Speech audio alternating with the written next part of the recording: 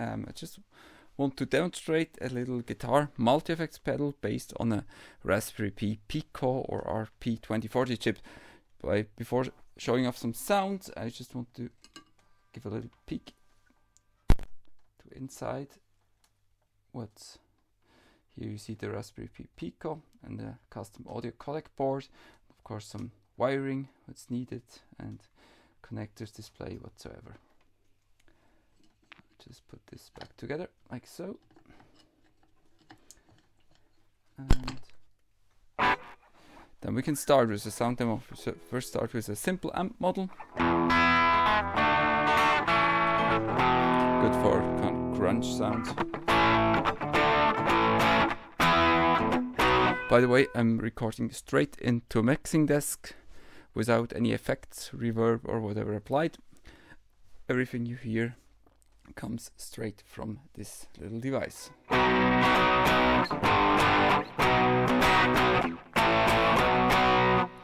Change the phone to the neck pickup, single coil, humbucker. First one is a high cut, this knob, so the more I turn it up, the more bass response and gain I have. I turn it back. Cleaner. Second one is a more or less classic gain control. Third one controls the amount of delay.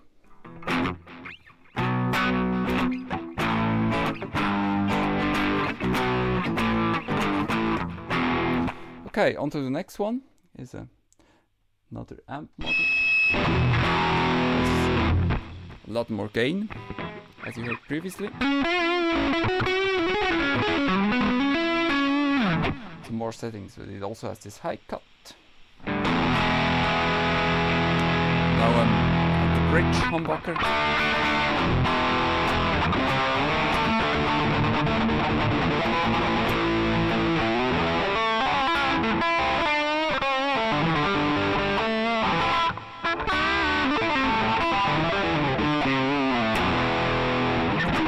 Okay, it has some more settings. I don't go through the menu in detail. You can switch the modulation type. Choose between the delay and the reverb. Reverb sounds like this.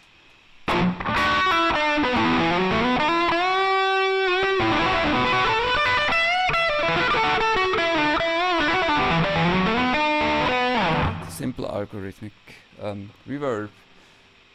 What else? It's very noisy, obviously. I guess you can change the cap emulation type. This is a custom cap, modeled using finite and infinite impulse response filters. Just show you some others which came out not that well.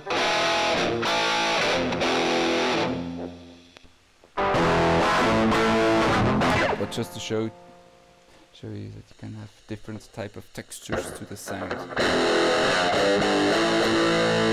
Just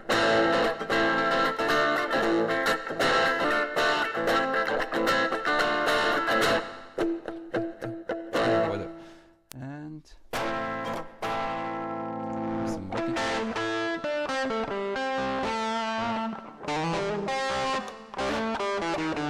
Doesn't cut off the high end so well, all the others.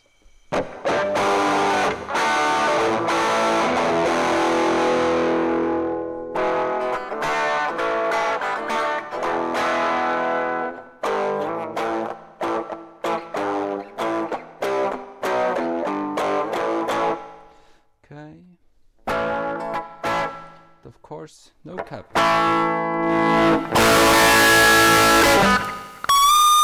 Just it features quite a lot of aliasing, which I have to get rid of.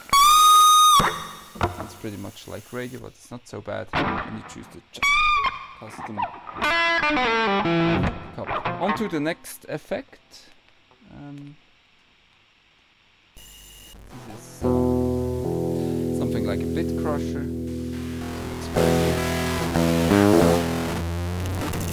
Rates can be quite nasty. This one is a compressor, is not so usable yet, so I quickly skip over this one. Then vibrator chorus based on a triangle wave. One of the first effects I've done.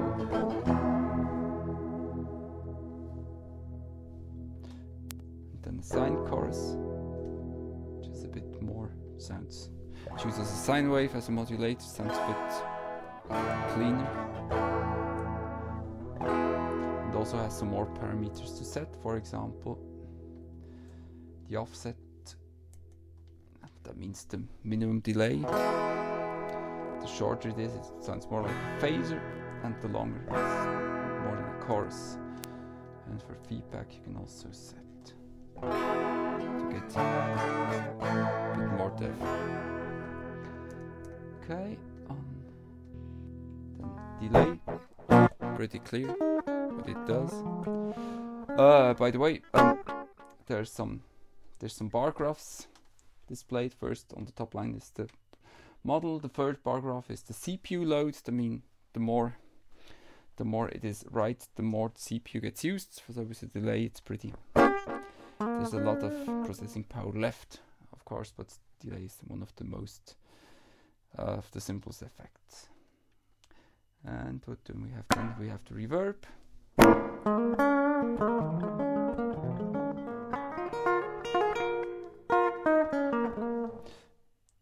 And then, of course, no effect. It's going to be a second video where I just show a slide set of the internals and how I built what.